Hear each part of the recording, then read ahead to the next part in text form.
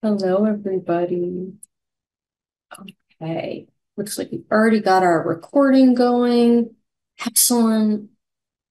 Hello, I'm Mel Hauser. I use she, they pronouns, and I'm the executive director of All Brains Belong. Welcome to Brain Club. We're so glad you're here. Share screen and get us oriented to our conversation. No, I don't want to share, like share. I want to present. There we go. Brain.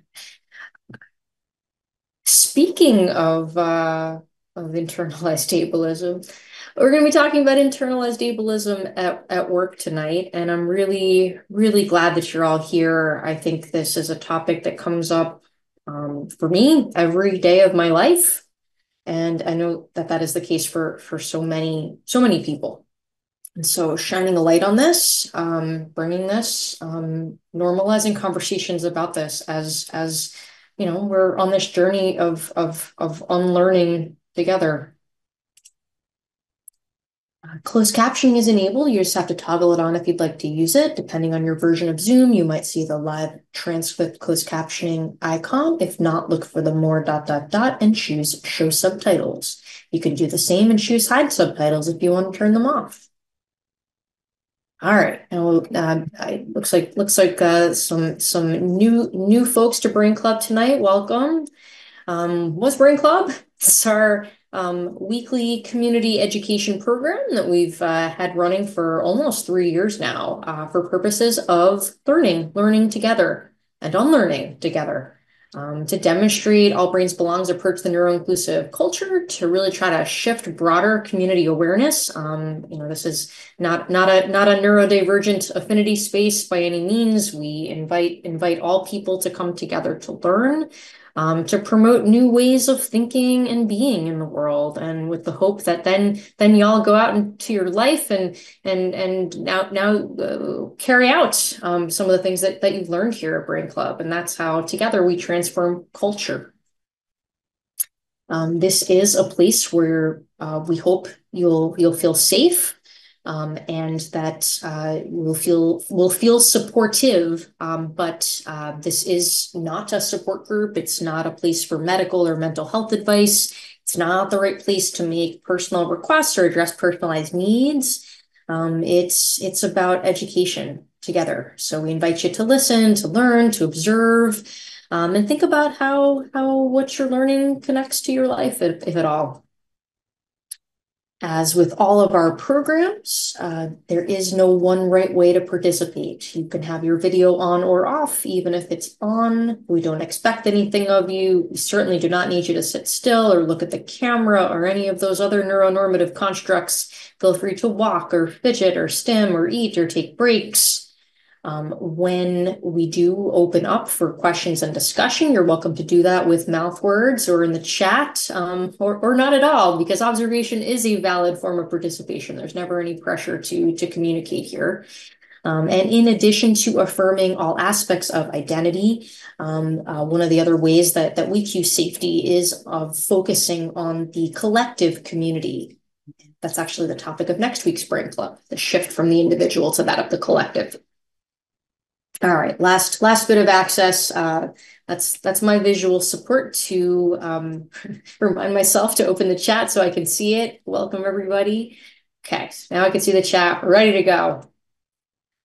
So for those of you who are new to Brain Club, you won't notice the difference, that we made a major program format change a few weeks ago, based on community feedback. So this is a program where we'll have the next 45 minutes together. I'm going to briefly introduce the topic, and then we're going to watch a pre-recorded panel presentation.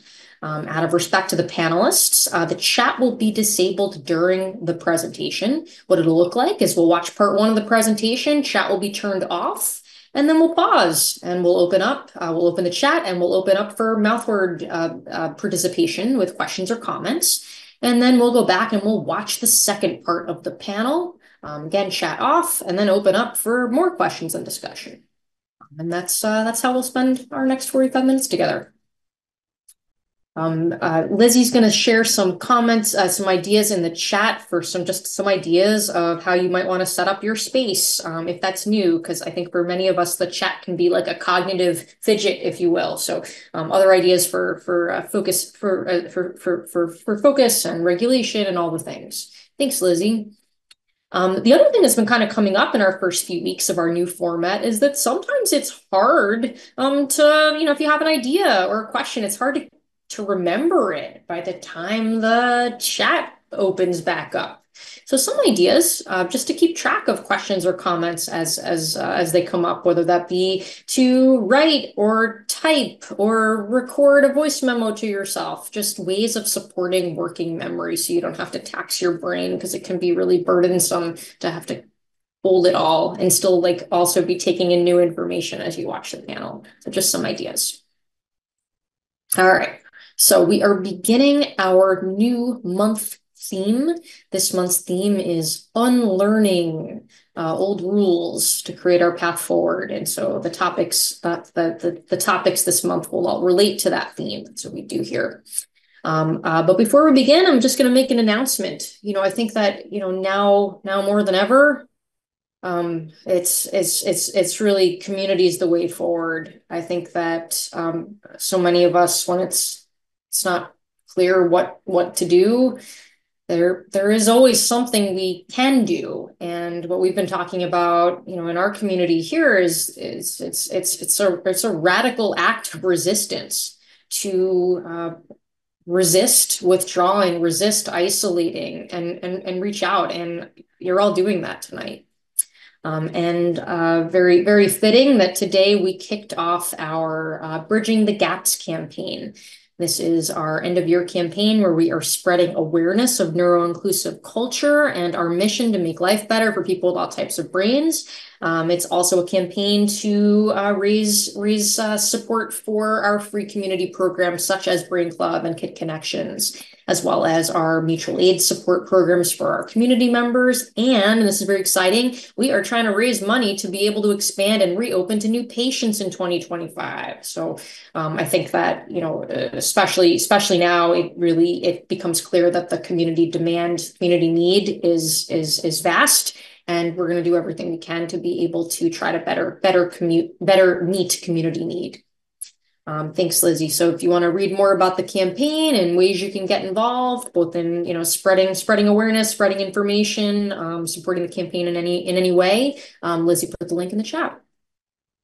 And we are more than halfway done toward our goal for the campaign, thanks to a generous matching donation from an ABB supporter. All gifts through the end of the year are actually going to be matched dollar for dollar. So we're very, very excited about that. So already more than halfway done here on the first day of the campaign. So thank you to everyone who has supported the campaign in any way. All right, here we go. Tonight's topic. So, we're talking about internalized ableism. What's ableism? Ableism, just like all of the other discriminatory isms, it's the idea that anytime we designate that one group of people is superior to another, that is bad for health, for life, for society where everyone can get their needs met. And so this is part of that, right? So just like all the other isms, racism, discrimination based on gender, sexuality, ableism is the discriminatory belief that it is superior to be abled, that it is superior to be able to do the thing. And this can be intentional or unintentional. And often when we talk about all of the isms that of course are all overlapping and related to one another, and especially when we think about intersectional identities, community members who are marginalized for multiple aspects of identity. This piece is often missing from the broader community conversations. So what internalized ableism is what it sounds like. It's the idea that over the course of someone's life, there are these messages because of the explicit and implicit messages that are given over the course of a lifetime, that it is superior to be abled when someone is not able, There is a narrative from other people, a narrative from society at large that becomes internalized, and this takes a toll. And I think that what we talk about here at Brain Club often is the idea that society gives the message that there's one lane to go down, one way to do the thing, and one way to think, to learn, to act, to regulate, to play, like one way to be a person. And we know, of course, that that's not true. And yet, because those messages are sent explicitly and implicitly, these messages, these narratives become internalized. And it can, the hard work of unlearning this, we believe is best done in community. And yet, it is not easy and it is not instant. It is a long road of internalizing these traumatic narratives. What we do not want is we do not want the square peg being hammered to fit into the round hole, but that's what exists in so many spaces, in particular in most workplace environments. And when we think about the social model of disability, where the amount of disability that someone experiences is relative to the barriers in the world, we have so many workplace environments where there are barriers to access, and yet the narrative is internalized that it's our fault. So we're going to watch a pre-recorded conversation with our staff team at All Brains Belong about this topic and how this topic plays out in our own lives. And we'll have time to then debrief and discuss. I'm going to stop my share screen. I'm going to make my volume louder, and then I'll start the video.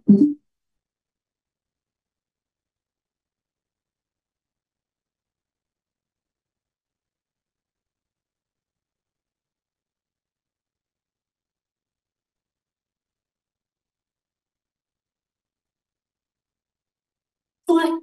Okay. Reshare with my sound.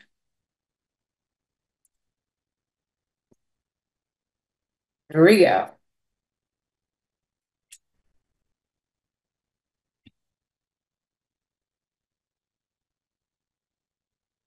See, what's the last thing I cried about? It's always math, but what was it? Remember? I can tell the story of it if we remember what it was. Taxes. It's like payroll taxes, right? Yeah. It's like always. Yeah. It's always like anytime there is a cognitively demanding task. That's not the right word. Every time there is a big multi-step task involving complex number things and shifting back and forth between windows and screens and math, my brain just starts shutting down. And then the thing becomes actually harder to do as my battery is decreasing. And then I'm like, no, but I just got to finish it. But like, I don't actually have the resources to finish it. And then I like, to Sierra's point, I like push through. We got to finish the thing. And then inevitably, I will reach this critical place where now I flip my lid. And now I'm like crying over the spreadsheets, and I'm like, in those moments, that's where internalized ableism comes in, because now I am not only incompetent at my task, the one that wasn't set up for my brain and that I was never instructed on how to do and I've never done before, right? So that plus this belief, like, or this narrative of like, there I go again. Whenever there's a there I go again, that is like fast track of like shame.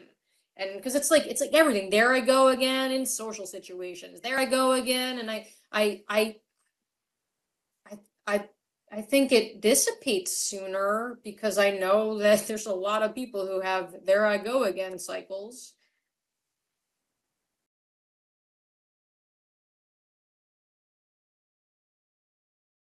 Well, I really like how you described that, like that brain shutting down. I like can't do the thing anymore, but I'm still pushing through as that's kind of the inciting point. And that's definitely I think I saw a pattern of that happening most nights at like 9 or 10 p.m. as I was finishing notes and being like, and for me, I think instead of the like, um, there I go again pattern, it's the like, everybody else can do this. Why can't I pattern? The like, other people are seeing twice as many patients as I am in a day and getting their notes done. Why am I like still struggling to do this so much and trying to get my brain to do it? And then the kind of realization of, oh, this is a pattern and I can just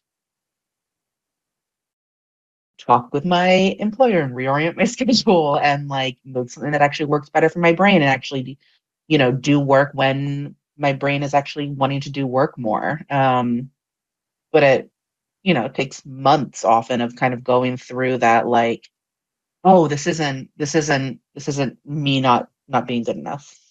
Yeah, the not good enough. Like the not, it's like, I think it all comes back to like, you're not good enough or you're too much. It's like you're too much, you're not enough. And like both of those are bad for health. I think a lot of the people that we support, they're not surrounded by people who are on the journey of unlearning. They're surrounded by people who are either actively shaming them for their differences or not engaging with this at all. And like the silence and like the non-commentary lets people like based in their shame and their childhood narratives and all of it. I don't know. What do y'all think about that? And it's letting people sit in that isolation of, oh, nobody else is struggling with this, so it must just be something about me. Um, yeah. In our one of our employment support groups, we were engaging with financial stuff, and I'm told this story of like, how did I, as someone who like, learned they have a math learning disability at age 37, like the the the math thing, the number thing, like it's really hard. I had to learn like a lot of like compensatory strategies to like live in the world, let alone like run an organization. And the people in the group were like, I think that no one had ever named that these things, like they literally thought they were the only ones. They were like shocked that like we were a whole group of people who struggle in this way. Like, why don't people talk about this? I think it's because, well, I think one of the reasons is because if the only times you talk about that, you're getting met with either dismissiveness or like not engaging in it. If when you're saying, this is too confusing, I need to slow it down, or when you're saying, I didn't understand, could you repeat it a different way? Or when you're saying my brain's done and I need to take a break and nobody's listening to that, you pretty quickly just kind of learn to not say it. And I think that happens a lot in the workplace too. And then when you overhear other people talking negatively about, you know, work environment or coworkers or, that whole like not good boundaries environment, that everyone's going to be talking about you too, then you don't say anything, right? So it's also, yeah, Yeah. that. Even though we have these conversations a lot, that doesn't like actually insulate us from, these little episodes where like the old way creeps up. Anybody have any stories of a recent time when Internalized ableism reared its ugly head. I think I pretty constantly have external reminders from you, Mel, that like we don't have to keep doing it because it's the system we're using right now. Things can change. And I think that, goes with the comfort of systems being the same and fear of change and all that type of stuff. But the kind of, yeah, I guess the internalized ableism of the system's, not great for me, but like I'm just gonna push through and it's gonna be fine. It's easier to just push through it. Um, that that definitely feels like a like head down, push through kind of internalized ableism. Yeah. Well, I think I feel the same ways that what Sierra just said. It's definitely still very much a part of my everyday life where I push through. And not think about that there's other ways to do things, or there's um, support um, for that. Yeah, so it's definitely still an automatic because I also am continuing to learn about my brain. There's so much I don't know, um, and so it's almost as much work for me to think about not thinking about pushing through as it is to push through.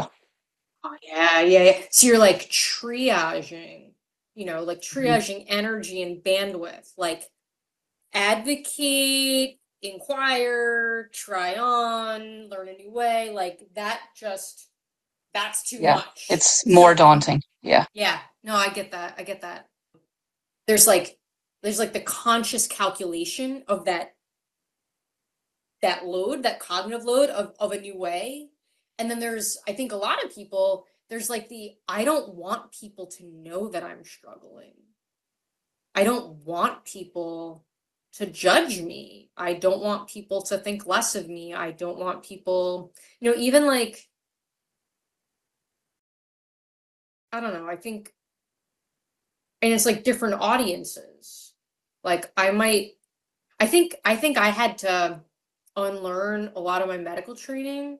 That's like you don't talk about yourself transparently. There's like this wall between you and the patient where it's like actually engaging with your patients that you struggle in many of the same ways that they do, that can be actually quite therapeutic.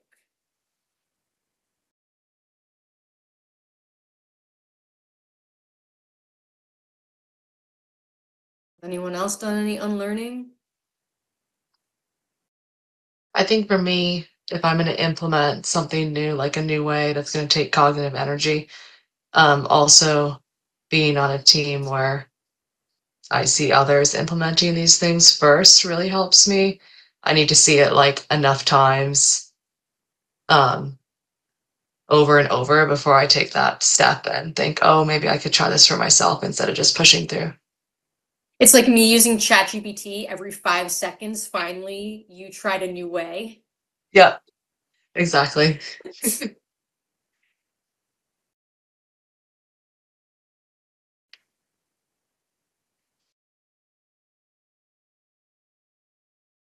I really like that, Lizzie, because I think for me it brings up the idea of how important kind of modeling that behavior is for other people. Um, I think it also brings up the idea of, I don't want to, and I feel shame, and that kind of modeling reduces the shame. But then I think there's also still I don't want somebody else to have to pick up the burden of me not being able to do this. I don't want somebody else to have to do this horrible task, or I don't want, somebody to have to put a lot of extra work into teaching me how to do it, or whatever that looks like. And I think that's a big one that I definitely see continuing to pop up.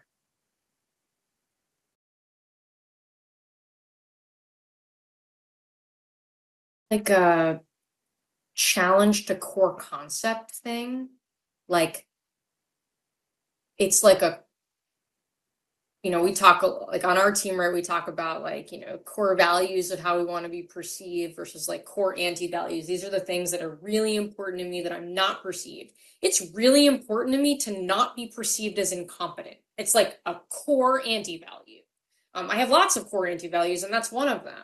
And I think for me, that's the one that comes up around, or like that is like directly connected to internalized ableism. Because like the thing that I need help with, if I have that the narrative of I'm supposed to be able to do this and I'm not, that connects to core anti-value. As soon as I'm like, oh, of course I am struggling with this. It's not set up for my brain.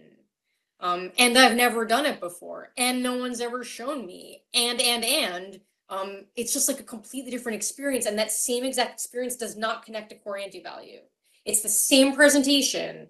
It's the same people that I'm interacting with that might like know that I don't know how to do the thing. But it's a complete. It's just different.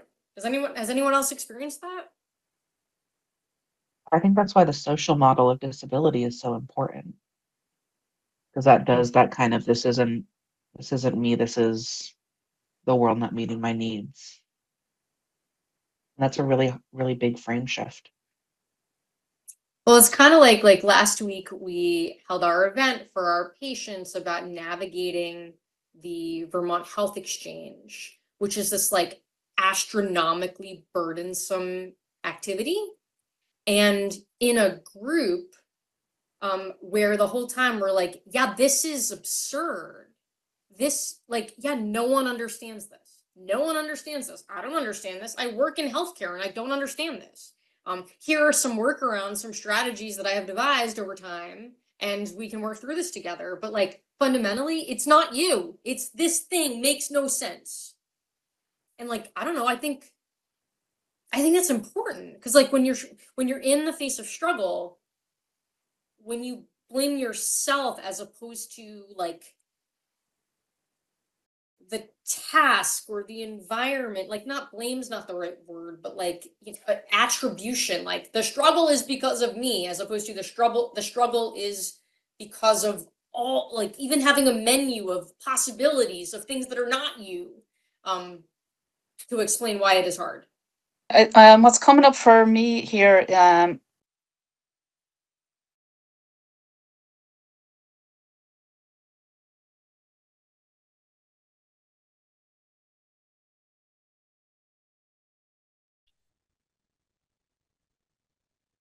Okay, so we're gonna pause and open this up for discussion or questions before we watch the second half of our panel. Uh, what's what's standing out to me and watching that, first off, I'm really grateful for our team. I really just we have the best team ever. Is like how every day this stuff is, and yet I had never thought or talked about this ever until, fairly recently. And I wonder just how many other people move through their day with these experiences that they they haven't had the opportunity of shifting their narrative, like what came up at the end there. I'm gonna read in the chat. Hi, Liz. Um, uh, Liz says, I want to name a facet of internalized ableism that I haven't heard here yet. The idea of dismissing a task that comes easily due to having the unique viewpoint or skill set or hyper-connected brain that sees everything coming together. And then because it comes so easily, we downplay it. It's the opposite of Sears. Why can't I do what everyone else can do? And at least for me, doing things easily is like invisible to me. Yeah, I mean, I think that it's like the way I taught my my child when they were 3 years old is we all have different brains. Some things come easily to us, some things come more difficult. It's just a neutral description. It just is. Sierra. Um, I really like that, Liz. I think I see that a lot in dismissing and kind of having invisible tasks that are fairly easy for me, but still kind of demand a requirement. And forgetting that there are things that are like actually still cognitively draining. If I'm somebody who really doesn't mind, making a phone call, but I still have to make a phone call, and that's still some cognitive drain and kind of forgetting that, oh yeah, I've actually done all of these things today. It's not that I've, wasted my day or whatever that looks like. Totally. Just the minimizing and the discounting of effort and struggle and all of it. Lots of comments about this idea of the core anti-value. Yeah, I find, at least for me, that lens is that helps me not in the moment, but later understand of like why some things are so dysregulating to me. It's because they connect directly with my like these things that are really deeply important that I not be perceived in this way. Michelle. Hi. Yeah, there's a lot of this that I definitely can resonate with. But when you were listing off, you're saying that there's you're like these people are being surrounded by people who are either actively shaming them or not engaging at all with like this metacognition about it. I think there's a third option too, or third scenario where you get the people who've got this toxic fake positivity and tell you, oh, you should be thinking this and that about yourself, and instead of, putting yourself down. But it's like I need to have someone connect the dots between one thing and another to just tell me I need to be um I need to not be so negative or whatever. I need someone to like show me the path to get there. If I'm stuck in this flip out because I've reached my saturation point, for one thing, your amygdala is like in high gear and your hippocampus is not working anymore. So you're not reasonable. You're not going to be able to be reasoning anyways because you're in a flip out already. But it's like I need someone to like help me like breathe and calm down and regulate and then show me the way to connect the dots to get from one point to the other. Does that make any sense? Definitely. Okay. Absolutely. I think, Michelle, that, even just the idea that some other person comes and tells you how you should think is just, a red flag for me, for sure. Thank you so much for sharing. Yeah, it's Monique, very yeah, dismissive or something. Or it's yeah. it's it's It, it, minimizing. it, it absolutely can be It's really, another really it's like invalidating. shame in disguise. Absolutely. Absolutely. Thank you. Thank you for naming that. Thank you. Monique and then Mary. And then I'm gonna I'll respond to a couple comments in the chat after that, and then I'm gonna move us back to our second half. Monique. Okay, thank you. In listening, I was thinking how, for me, anyways, perfectionism is like a close cousin to internalized ableism. And the book by Devin Price, Laziness Does Not Exist, really helped me to unpack.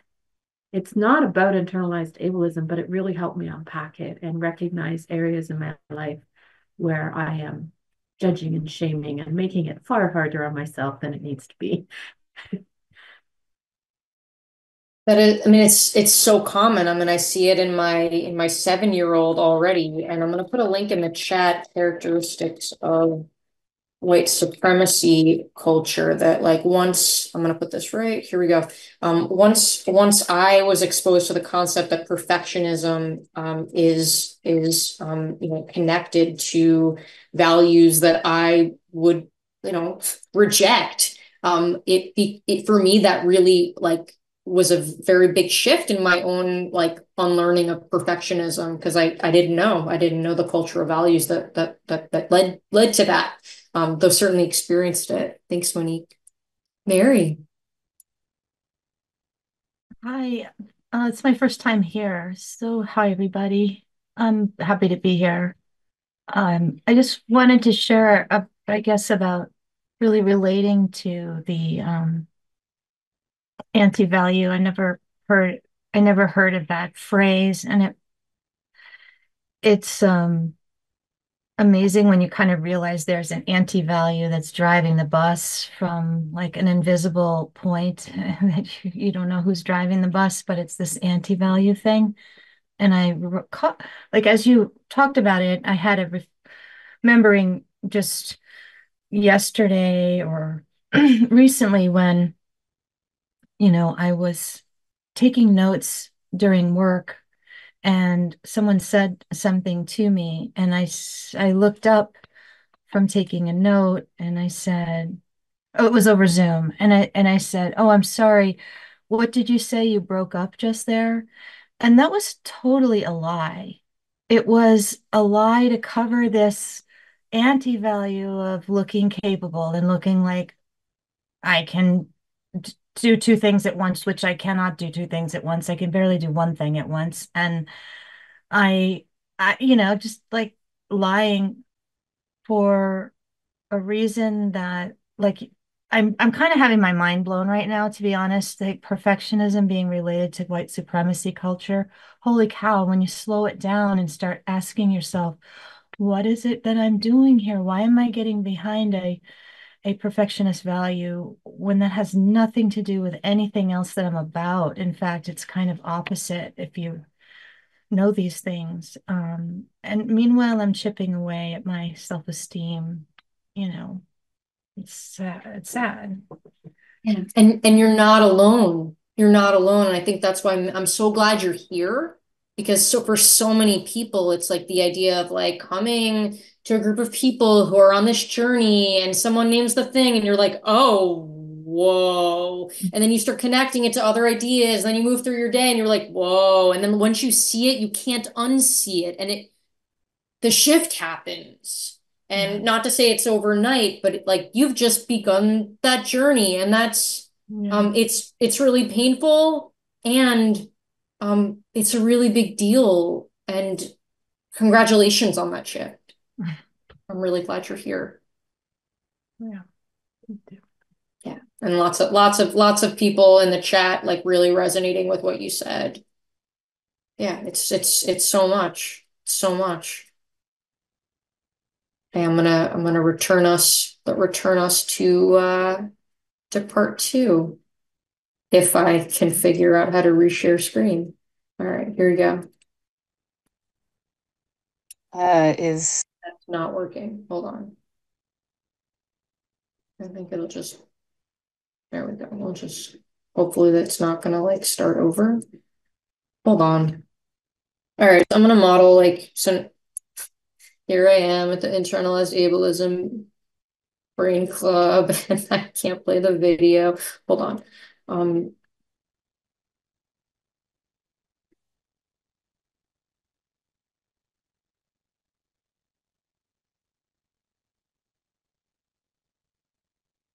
Please don't start over. Of course, that's what's gonna happen. Okay. So what's the last thing? All right, hold on. I'm like, on the other hand, the fact that, all right, we might have a brief repetition of like 30 seconds. I think it's for the best.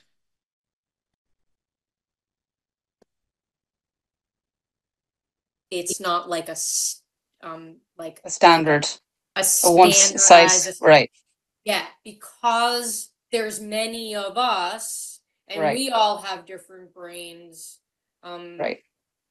We might have to keep changing things, even though all of us have an access need for predictable systems. Right. And so it's that balance of predictable systems. I mean, this is actually probably something worth naming for in this panel somewhere, is like, when you have the kind of brain that derives safety from predictable systems and needs novelty and tends toward like entropy and chaos, like you're going to have to reinvent your systems. Right. And that always feels like it, like I feel like a little kid looking around my bedroom of like, how did it get so chaotic again? And so it's like the same thing and at age 40 of like, how did my desk get like this again? Well, it's because the system is breaking down.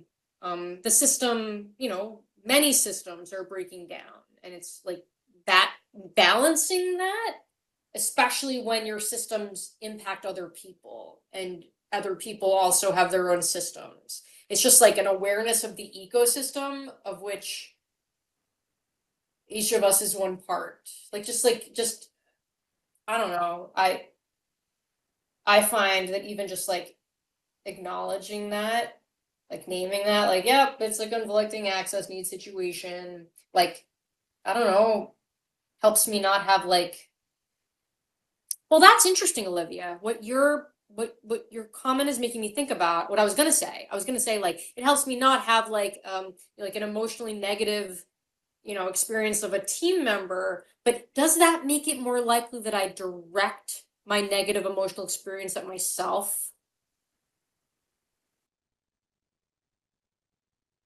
I don't know. Like, where's my angst go? My angst has to go somewhere.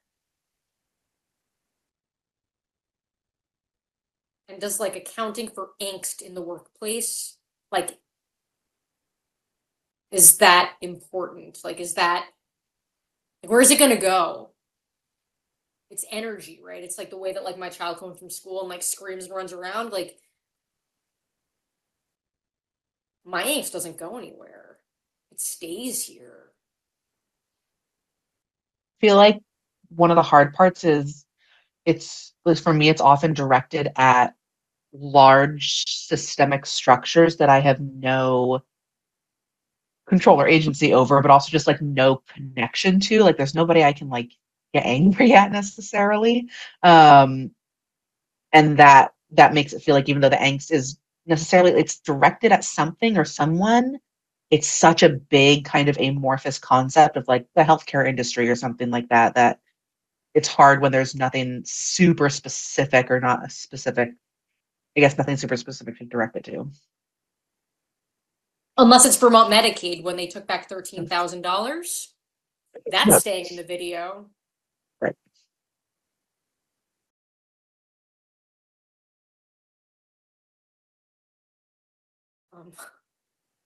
Can it stay in the video? Yeah. Great. Yeah. I think so. Yeah. I mean, that's the thing is there's so much, I feel like we're like, because I feel like I'm often butting my head against a brick wall when I'm trying to kind of like interface with the traditional healthcare system. And then every once in a while, there'll be something soft that there's actually like a place that I can focus all my attention on, like, insurance company stopping covering medication that all my patients really need, or taking money back, or whatever it is, and it is a lot of that anger kind of gets directed at that specific thing. But I also think that's okay because it's a big system. Well, it's also like I think our nervous systems have to go through like the cycle. Like you have like, you get angsty and dysregulated, and then like there's got to be some kind of like repair or closure, and we don't get that. We don't get it. There is no closure, there is no resolution. There's systems that just screw everyone over. And then it's like on to the next thing of like, oh yeah, well the only closure I have is because it's like whack-a-mole with my nervous system of like, actually I was really angsty at this and now I'm really angsty at this, and like, guess what, that's going to take a toll on my executive functioning. So like when I forget until today that we have to have a brain club recording, it's like, well yeah, like what was my nervous system doing? It was managing whack-a-mole.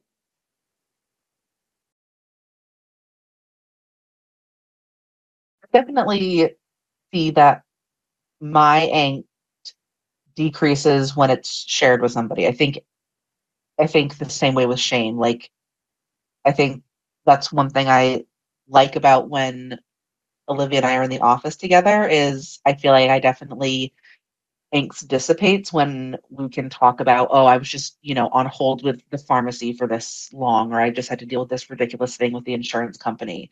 And it definitely the angst dissipates a little bit, I think, when it can be shared. Also, just being in a space with Olivia helps my angst dissipate.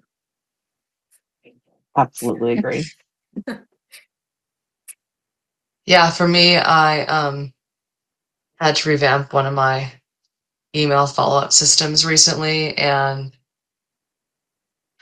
before I had the system, I was trying to use a spreadsheet to keep track of everything, and then since I had that spreadsheet already, I just kept thinking, oh, I should get the hang of it and be able to keep all my notes in this place and keep it organized because it's already been set up for me, and I should just get it together. And then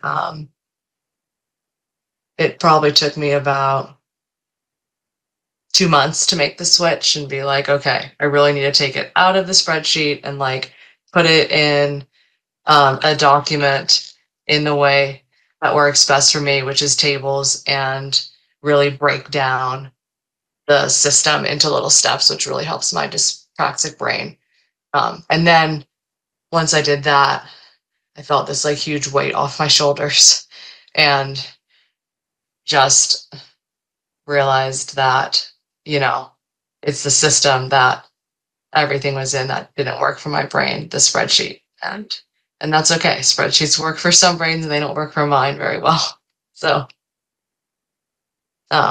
and once I've changed now to the new system, the task feels a lot less daunting. Like I feel like I can actually initiate it and do it, and instead of just spinning my wheels. I really love that normalizing, Lizzie, of that it like switches like this are going to take a while, and that's okay, and it's not a failure if it takes a month of somebody suggesting something for me to do it. That's just how it's going to happen sometimes. But then there's also Normalizing like that, the I really like. PDA thing, right? Like the PDA thing of like someone suggesting something, your limbic system may not perceive as safe, right? So it just is. So it's like, I don't know, I feel like energetically, like if I'm noticing like, a breakdown, I think like that's another important take home point. Like when there is a breakdown, whatever that is, like, whether that is like, a task gets dropped or someone just feels exhausted, like those are both breakdowns. You work backwards. It's like, yep, this was an unmet access need. That's what this is, like 95% of the time. And to like do the work of like analysis of what it was, like someone may not have access to that at that time. But it still remains that there is an unmet access need situation. And we have to like figure out, I think it's just like transparency about like, yep, there's an access need situation. I don't know how to solve it, but it's like something's not working. But you need like a shared vocabulary on a team, I think. This is why I think every workplace needs neurodiversity training. The environment has to cue safety before you're gonna, talk about yourself. People have to be modeling it, and it comes from the. Can you imagine?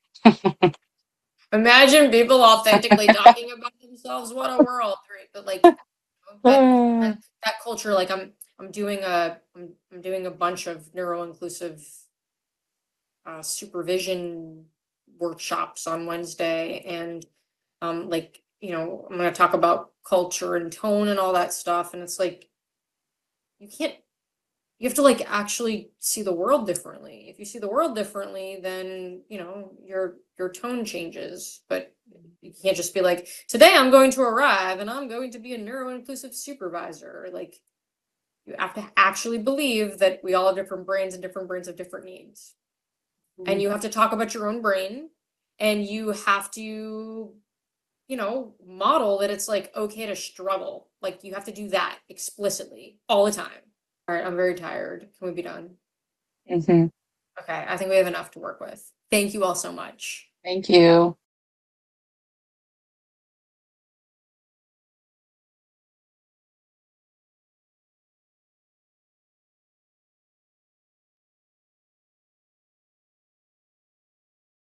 So we probably have time for maybe we've already gone over. Maybe we have time for maybe one question or comment. Anyone we haven't heard from yet.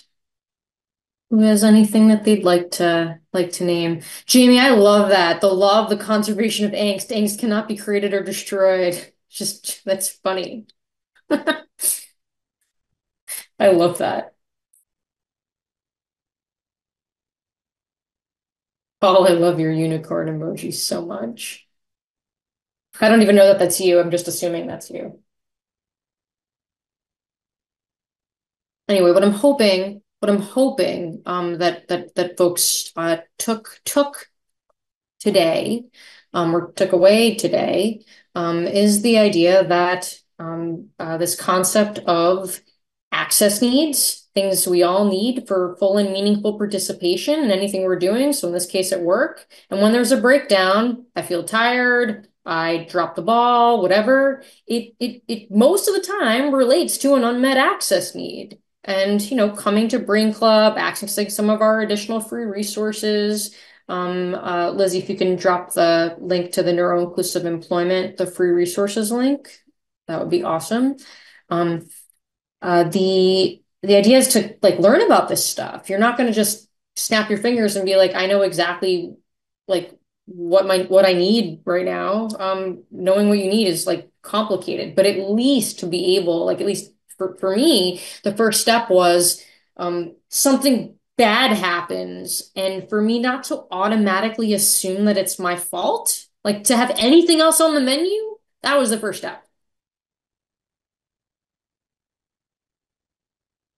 Martha says in the chat, like someone mentioned already, the added friction necessary for us to deal really drains us of spoons. Yeah, the pressure to mask, the pressure to appear a certain way, consistent with the neuronormative values of the culture, that absolutely takes up so many cognitive resources that, I don't know, would be better spent on actually doing your work. But that's you don't get to pick what drains your battery. And so again, bringing this lens, is part of the process. So thank you, everyone. Thank you so much for being part of this conversation today. And thank you to our All Brains Belong team for modeling vulnerability and authenticity in reflecting on these processes. And we'll hope to see you all back next week. So next week will be approximately 1 month of the new format of Brain Club 2.0, and we've got our Brain Club 2.0 community team who has recorded a reflection on the first month of Brain Club 2.0. We'll see what you all think about some of the reflections that come up. We're going to be talking specifically about the component of neuro-inclusive culture, where we shift from the individual experience to that of the collective.